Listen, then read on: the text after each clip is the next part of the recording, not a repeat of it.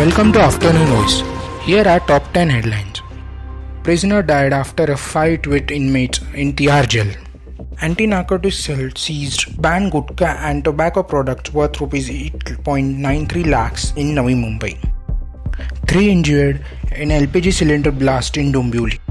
China's tension with Indonesia may spike over Natuna Islands.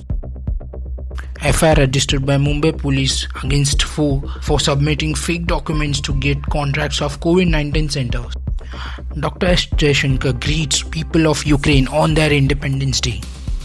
Some AAP MLAs told they are being threatened to quit a party, says Arvind Kejriwal. Face-off between Shinde faction and opposition took in legislature.